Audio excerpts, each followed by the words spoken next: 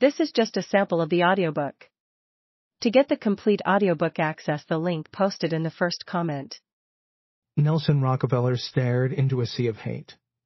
Standing at the podium of the Republican National Convention of 1964, the 56-year-old patrician politician who symbolized dynastic American power and wealth was enveloped by waves of anger emanating from the party faithful.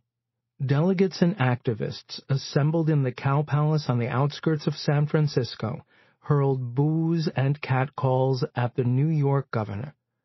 He was the enemy.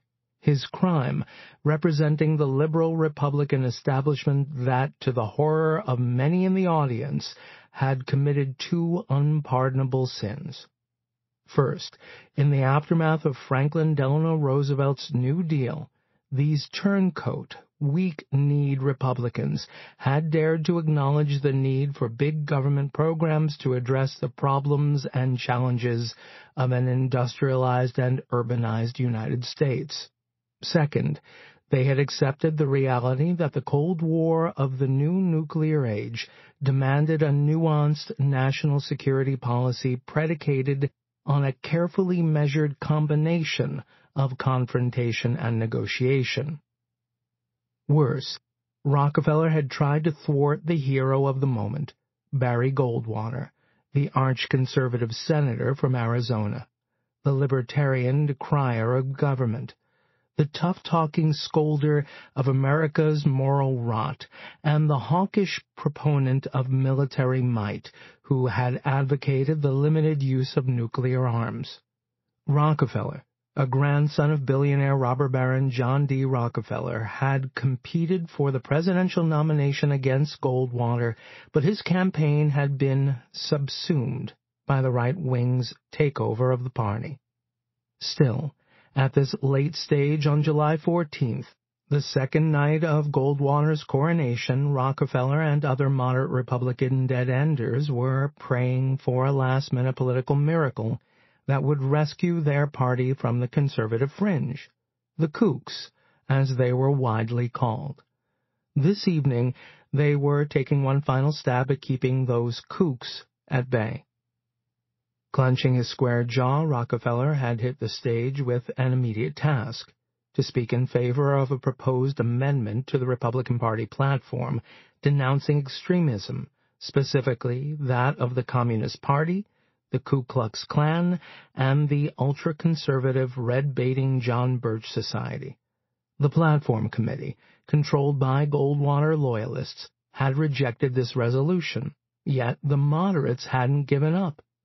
On the opening night of the convention, Governor Mark Hatfield of Oregon had declared, "There are bigots in this nation who spew forth their venom of hate.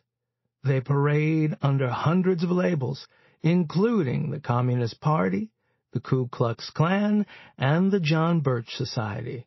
They must be overcome." That was not the predominant sentiment within the Cow Palace. Hatfield was met with a barrage of hisses and boos. He later called the response frightening and reflected, "It spoke to me not merely of strong political disagreement, but of a spiteful kind of enmity, waiting to be unleashed to destroy anyone seen as the enemy, domestic or foreign." The delegates were strident anti-communists. Many feared evil Reds were subverting the government and the nation's most revered institutions, and for them, Goldwater was the leader of a do-or-die crusade against leftism. They would eagerly back a resolution reviling commies, and though the grand old party, founded a century earlier by anti-slavery politicians, was now actively moving to court racist Southern voters opposed to desegregation and civil rights, they might disavow the Klan. But including the John Birch Society in this lineup of extremists, to be deplored, was a not subtle at all dig at Goldwater and his fanatic followers. Everyone in the room knew what and who this resolution was aimed at. Founded in 1958 by Robert Welch, a one-time candy manufacturer, the John Birch Society was the most prominent exponent of right-wing conspiratorial paranoia.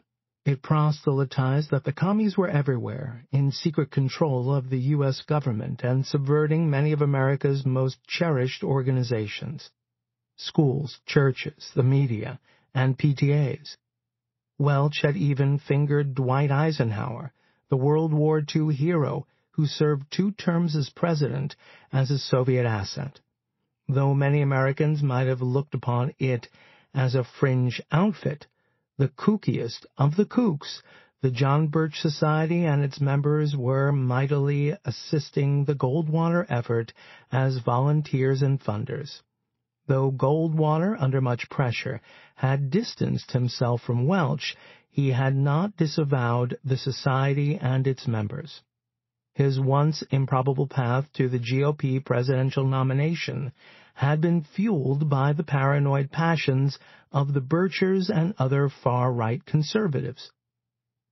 The Goldwater Zealots in the Cow Palace, a project of FDR's Works Progress Administration, originally built as a livestock pavilion, were sure as hell not going to let Rocky and those establishment Republicans vilify and ostracize this crucial component of the Goldwater coalition.